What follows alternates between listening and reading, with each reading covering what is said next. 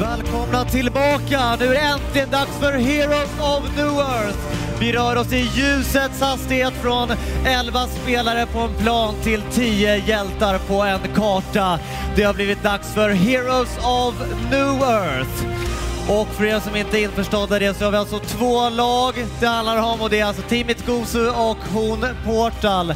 Jag tänkte snacka lite grann med de här olika lagledarna. Jag pratar gärna med Team Itgosus lagledare allra först. Välkommen upp!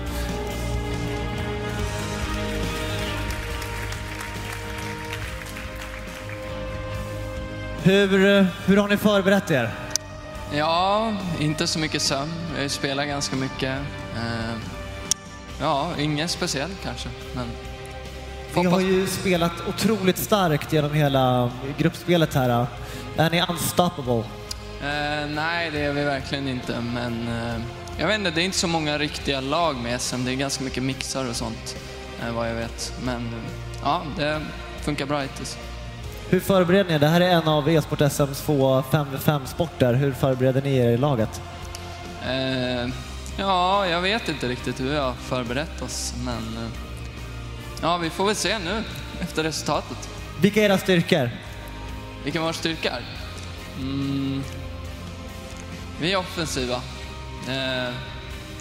Ja, vi har ganska bra teamplay. Starka spelare, jag vet inte. Svårt att säga. Är ni peppade då? Det är e-sport SM, det står hela svensk mästerskap på spel här. Ja, det är klart vi är peppade, men ja, det är bara bäst av en karta. Det är lite tråkigt, men vi ska göra vårt bästa. Bättre än ingen karta alls. Ja. En karta e-sport SM står på spel. Ditt lagledare teamet går så lycka till. Tack så mycket. Ska jag be att få prata med lagledaren av HoN Portal.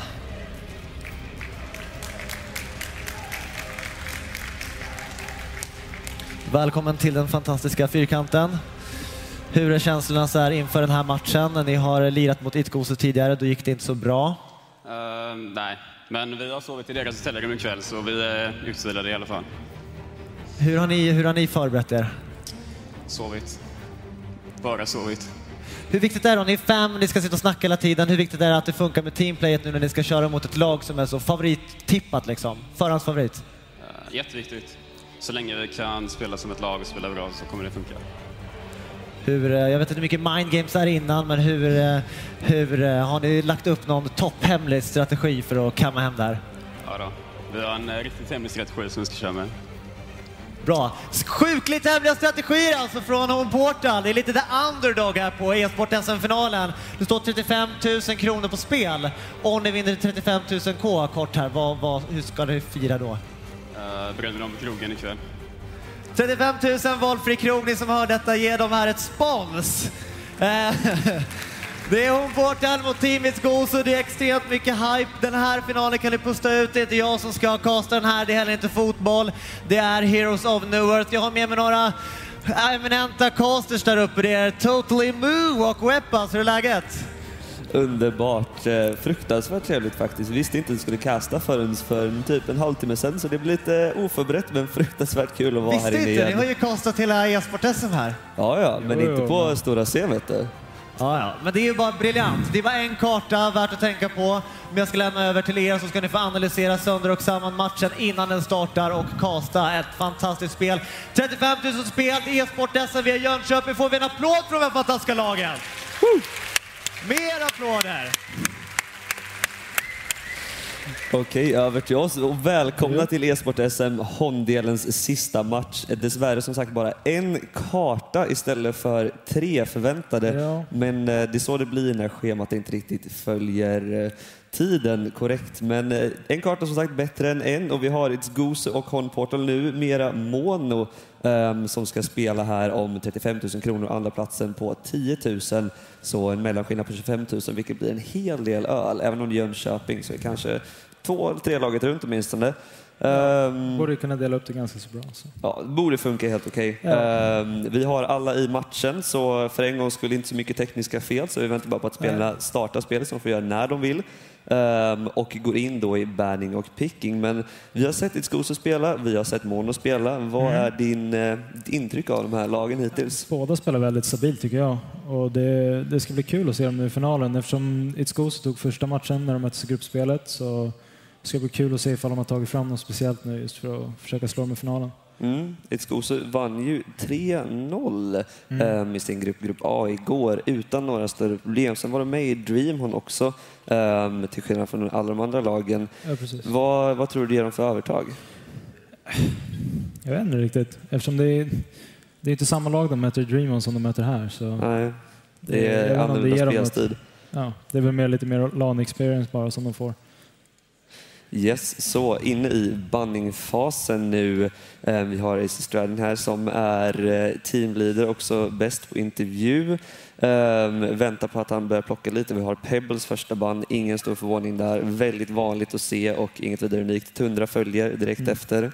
Jag har sett dem försvinna hela tiden, antingen användas eller försvinna. Eller Tundra har vi inte ens sett. Nej, vi har inte ens sett dem användas. Han är first Pebbles ban. har antingen spelats eller försvunnit hela tiden. Så. Följt Ofelia. Ofelia såg vi en gång idag tidigare. Det funkade relativt bra, men var inget dominerande på något sätt. Så var inte riktigt så aktiv som man brukar se en Ofelia vara. Så, ja. Vi kanske kan se en bättre Ofelia, eller kunde sett en bättre Ofelia om det inte vore så att de var bannad. Magebane Parasite nu också tillsammans med Armadon. Inga stora frågetecken där. Parasite, någon som vi inte har sett alls, så vitt jag vet. Men som spelades väldigt aktivt förut när djunglare var stora. Och det är inte lika populärt längre. Men, och sen Armadon har vi sett genom hela turneringarna, alltid används nästan varje game. Ja, fruktansvärt stark. Brukar dominera ganska mycket, så jag är inte så förvånad att se honom. Yes, nu verkar det som att vi får in-game sound här på skärmen också. Underbart. Så vad tror vi kommer se för strategier här? Vi ser ju de vanliga bandsen tillsammans med Zephyr här. Lite av en respektband mot Itskoso, då Chessie och Limp ofta kallas bröderna Fågel. Av en god anledning, då de spelade Zephyr när han var som störst, och de spelade dem väldigt ofta. Så det är lite av en respektband skulle jag kalla det. Och sista banden då Wretched Hag. Också någon vi sett som first pick, men inte så ofta bannad. Nej, det är en sån intressant hjälte. Offlane ganska mycket. Ja, det är en sån intressant hjälte som man ser first pick hela tiden, men nästan aldrig bannad. Och det är ganska underligt. Det var som när Soulstealer var som störst. Och det var typ insta-vinn att ta honom. Men ändå så var det ingen som bannade honom. Och det känns samma sak med Bubbles och Hag nu för tiden. Att de är fruktansvärt starka, men ingen bannar dem någonsin. Och det ska inte förvåna mig om vi ser exempelvis Bubbles bli upplockad. Vi ser nu direkt några av de starka hjältarna på plan. Vi ser Newfora också direkt upplockad tillsammans med Raxus som har blivit ganska populär. Jo. Ja, det är kul att se. Silhouette har vi bara sett ett game tidigare då? Eller nej, typ 3-4 med det. Nej. Jo. Inte bara, vi har typ castat 4 games. Nej, men Silhouette har vi sett några gånger i alla fall, så det är alltid kul att se. Fruktansvärt stark hjälte. Snuskigt bra i lane tillsammans med en stund eller någon halvvettig support. Och sen så kan de göra sjukt mycket skada med väldigt lite items och bygga lite mer tanky istället. Det är som en Emerald Warden fast svår att ta koll på. Och vi såg faktiskt Silhouette spelas tidigare idag också. Väldigt kompetent spelat med då den aggressiva bilden att köra en nullstone, sen in i portal och key och lite tyngre DPS-items efter. Det brukar funka väldigt bra, för det är typ allt som krävs. Lite som en Morph-Dota, liksom, att man behöver såna grundläggande survivability items för att farma. Ja, och sen så är det bara input damage. Glacius och Aluna nu plockade. Väldigt ofta den här turneringen. Aluna har ju spelat nästan varje game som support. Ja, jag tror vi sett henne. Glacius har väl varit lite fram och tillbaka om det har varit pickad eller inte. Men har vi inte Aluna sett henne varje game? Varje game faktiskt, ja. Det är mycket möjligt. Tillsammans med Bubbles också. Ja, det är ingen stor förvåning där, och det är en fruktansvärt stark hjälte. Vilket som sagt tyder på att de antagligen kommer sätta honom i någon sorts suicide lane, vilket tyder på en dubbel mid. Det är en till som antingen har varit bannad eller pickad nästan varje game också, Magnus. Ja, och med god anledning. Otroligt stark supporthjälte. Vilket kan peka på exempelvis en Forsaken Archer funkar ju otroligt bra med Magnus. Valk var ju populär förut, men funkar inte lika bra längre. Och Silhouette är ju redan tagen, så en FA skulle inte förvåna mig alls i det här läget. Nej. Det skulle vara kul att se också. Jag vet att Chelsea spelade ett av gruppspelsgrejen som vi kastade, så han har kört den tidigare. Får jag se vad Mono plockar upp nu för att countera det. Det är risky här. Det är som sagt bara ett game. Och det är lite för att kunna göra misstag. Vilket är ofördelaktigt, minst sagt. Vi ser Torture och Jersiah upplockade. Som du nämnde tidigare, Torture är en hero som de verkligen gillar att spela på det här laget. Och Jersiah är en fruktansvärt bra support. Speciellt i samma lag som Torture, då Torture då kan satsa lite mer på att få en större health och mana pool istället för att behöva en shrunken head för att kunna överleva. Så det är absolut en bra kombination. Och vänta här på sista picken, och ja, det är mycket möjligt att få se någon sorts range carry här då för att de ska kunna hålla sig mot Silhouette senare i spelet. Och där såg vi Corrupted Disciple faktiskt, istället för FA som var högklickad, men funkar minst lika bra. Beror på hur det kommer spelas. Corrupted Disciple, misstaget eller jobbiga där är att man kan ju lätt som Jersiah bara få bort en Corrupted Conduit med Protected Charm. Jo, men det är väl det de känner också med, det är väl lite risky mot FA. Ja, jo. Du kan inte direkt crippla någon, utan då är det bara Protected Charm som är där. Nej, precis. Så ultin gör väl ingen damage heller, så det är nästan säkert att plocka upp en Corrupted i så fall. Vi får se hur det funkar. Vi har sett se det en gång innan i den här turneringen och det gick ju mindre bra. Fick en riktigt tuff start och satt på typ Steam Boots i 30 minuter. Men det kan funka bättre nu. Vi ser ju Corrupted Disciples blir snuskigt bra om de är spelare rätt. Så in i matchen, den första, den enda och den avgörande. 25 000 kronor i mellanskillnad i pris. Och Sveriges 2 bästa lag enligt turneringen och ett nyinstallerat HoN. Och det här blir fruktansvärt kul att se faktiskt. Nu ska vi se hur det blir med lanesen här. Som sagt, så, som ni kanske förstår, så hör de oss nere på scen, så vi kan inte vara så pass avslöjande, men de kan titta bakåt utan att ni kan se det, så vi kan visa på kameran vad som är på G och sen prata lite mer i efterhand och analysera vad som händer. Jo, dock som vi kan se så känns det lite som man skulle tro det. Alltså om man skulle snacka om det redan nu, så känns det redan som man skulle kunna gissa de här som det kanske ser ut redan nu. Ja, jo, lanesen är ju väluppbyggda och relativt självklara.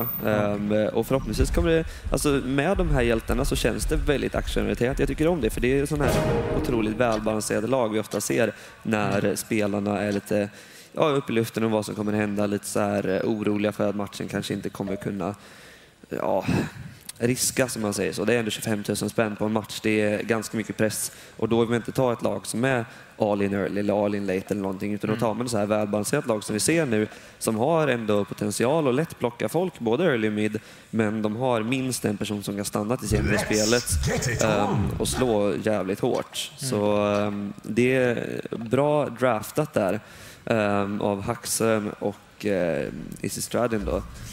Vi ser redan lite action faktiskt här.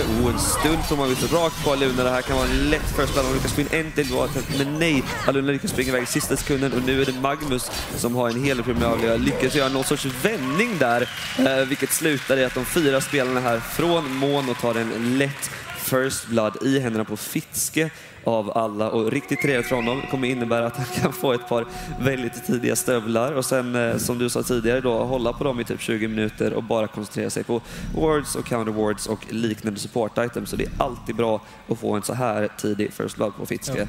Kan få upp snabba striders också. Såg också att han var uppe i 6000 GPM där i en sekund, vilket är något man kanske vill hålla sig längre, men tror inte det är läget Fitzke. Men som vi ser då så var det 4 från båda lagen i bot, så väldigt aggressivt spelat, och det här är också vanligt att se i sådana här matcher då det är mycket upp i luften, att alla känner liksom att okej, men vi måste faktiskt få det här lilla övertaget i början och liksom vill ha någon sorts sak som händer i början, så det inte bara blir en väldigt passiv situation och blir väldigt obekvämt. 2 stycken trial lanes helt enkelt bort med mycket möjlighet att röra sig till mitten för att sätta upp kills ifall de vill det. Men aggressivt, minst sagt. Magnus har lyckats dö en gång och förhoppningsvis för hans skull så hoppas han inte, så gör han inte igen, men risken finns ju där för båda trialensen är väldigt starka. Men vad känner du, vilken trialen har liksom hero-mässigt starkast övertag? Alltså, Monos trialen har ju 3 stunds, det är det som är skillnaden. Men fortfarande, Viscosus trialen har ju så mycket damage som kan komma ut genom corrupted. Ändå så, jag vet inte riktigt. Jag tror det är ganska jämnt. Dock uppe i topp så är det solo mot solo här och Bubbles är då ganska jobbigt mot Jerusaya. Men det är inte så konstigt heller, Jerusaya är väldigt stark i solo. Absolut, Jerusaya kan bara hålla uppe sin protective charm och sin heal och sen undvika i princip all harass från Bubbles. Så det märks att se den här att Jerusaya ligger på relativt högt hopp medan Bubbles tvingas regga upp redan nu. Så om Jerusaya får en ganska tidig manring så kommer han vara ganska jobbig att hantera. Han kommer då få också ganska många tidiga levlar, vilket innebär att teamfight-potentialen early mid-game kommer vara väldigt skön för Mono. Men samtidigt har vi också en solo Miraxus mid här för Viscosus då, som också tyder på att de kommer ganska bra till game, för förhoppningsvis kommer det innebära en snabb portal på honom. Som vi nämnde tidigare så har ju Miraxus potentialen att vara väldigt tankig utan många items, åtminstone tidigt i spelet, vilket innebär att han kan pressa lite mer rörelse-items och lite mer actionorienterande föremål innan han då bestämmer sig för att tanka upp rejält. Men Jerusaya var nära på död där, toppen då. Han lyckas inte, han har inte så mycket mana än så han kan inte hela tiden skydda sig från Bubbles, så Bubbles lyckas bryta bort honom där. Men som sagt, det tyder ju på att ingen är i den här obekväma positionen som vi ser i en del matcher när man bara vet att okej, men nu är alla så pass gimpade så att det kommer ta 20 minuter innan det händer någonting. Utan nu så sitter båda lagen i ganska bekväma positioner när det kommer till lanes.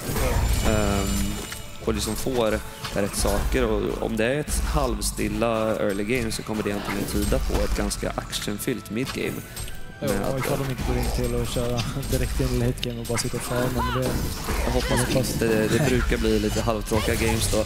Stund kommer ut på Prep Disciple, följt av en slow från Glacius, men inte mycket mer än det. Nu verkar de vända på dem. En snygg stund från Magnus på Glacius.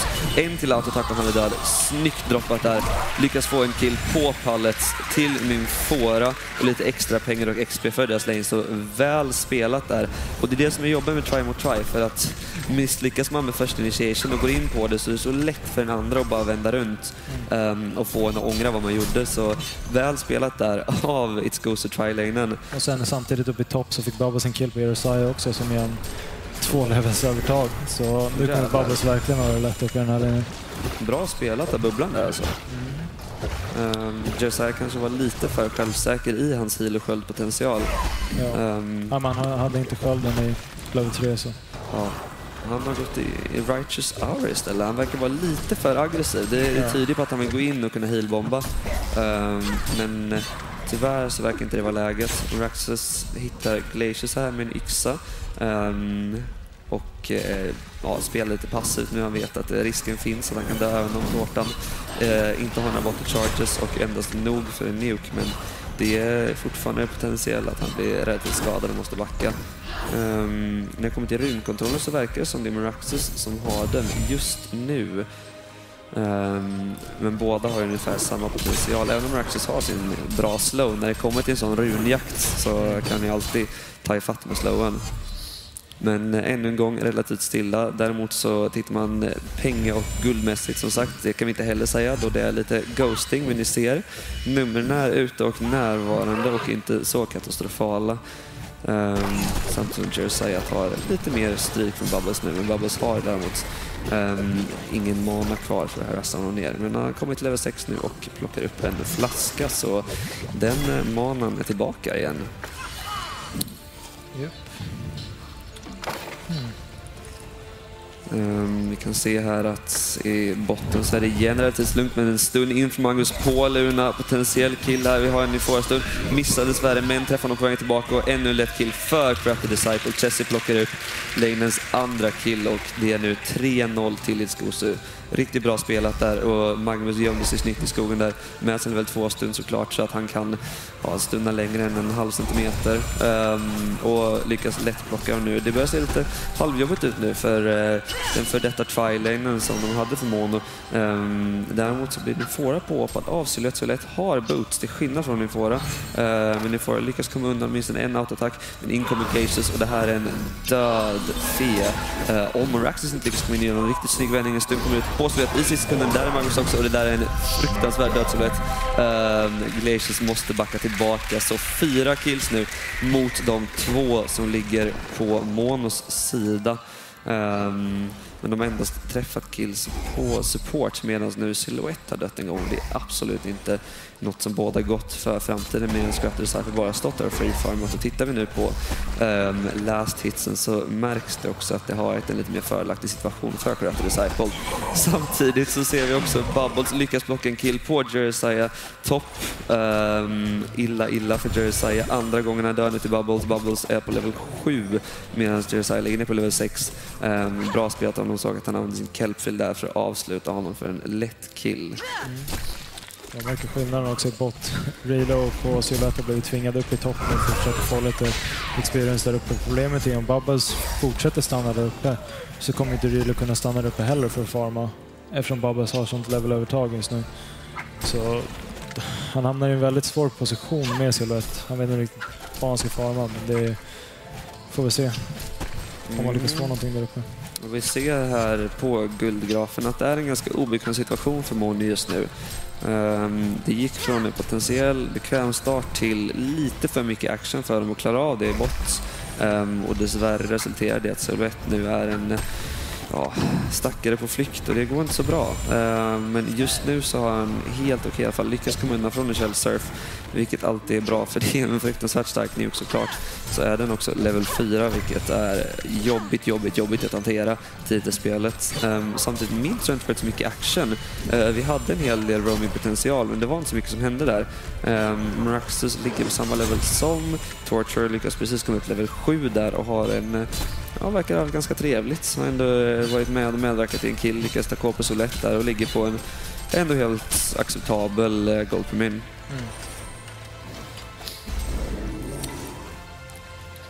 Funderar på vad Chassis kommer gå för bild. Det brukar vara så många olika bilder som man brukar gå på Corrupted just. Han har ju plockat upp sina Ghost Marchers så därifrån så ibland så brukar man se Helm of the Black Legion, ibland ser man annat. Jag ser Magnus kommer in först upp på Jeremiah. Corrupted har sin conduit uppe, lägger en heal. Det ser ut som man kommer kunna komma iväg härifrån, även fast han har ultin uppe så... Jag tror inte han ska dyka i tornet, men absolut inte kan inte riktigt ta och diva utan någon hem. Så bra försök på en gank där, men bra Visi att komma undan. Lyckades tyvärr inte få in några stora slag med conduiten innan den blev borttagen på Protective Charm, så att han fick inte så mycket damage. Men det blir intressant att se vad han bygger, men det verkar som att han verkar bygga en Helm of the Black Legion nu med tanke på att han plockat upp sin life tube. Vilket förmodligen är ganska bra. De har ändå en hel del tidig skada med Torture, med Luna, med ett par attacker från Silhouette, så det är nog bättre för honom att få då potentialen att stanna inne, få några mer attacker med conduit uppe och få skada på det sättet, för det är safe samtidigt som det är fungerande och inte köra glaskanon. Så antagligen så kommer det vara en relativt tankestart för honom och sen går in lite tyngre items senare, men det är ju det vi ser nu. Glaskanoner är fruktansvärt ovanligt. Än en gång action, vi ser Bubbles på vägen, har inte sin kelp upp, men en snygg stund från Magnus och Morax kommer in, spränger sin ulti, de dör direkt nu. Silhouette i mitten av allt, men det kan vara en riktigt dålig situation. Magnus har sin stund om 3 sekunder, men en snygg torture nuke lyckas få ner Moraxis också, vilket resulterar i en 1-mot-1. Om inte Bubbles kommer in där, lyckas ta med Silhouette ner, men Silhouette lyckas nuka ner honom också, vilket resulterar i 2-mot-2. Så bra spelat av Bubbles, men du underskattade din motståndare tyvärr. Så väldigt pulsigt game här med snabb action och sen så lugnt, snabb action. Inte direkt mycket tryck, inte direkt mycket harassment, utan de går in för kills. Men Craft Disciple har fortfarande free för den här botten.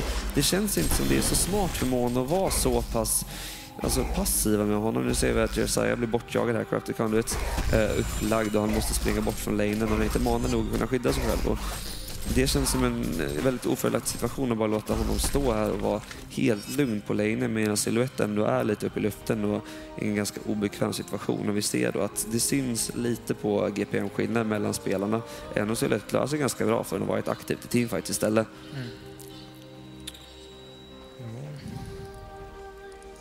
Glaciers i en riktigt dålig position och blir stunnad av Magnus. Inkommer stund från ni får också. Det där är en död Glaciers, men silhuett kommer in istället. Det här kan vara riktigt illa. Det här kommer Sting Powershot för oss lite silhuett. Magnus i en dålig position. Han har Stingbath. Han lyckas komma undan och Bubbles här för att rädda honom. Så en lätt kill på Glaciers, men inte mycket mer. Men alltid bra att ge någonting till Fine faktiskt på Luna, men ja, bättre än inget.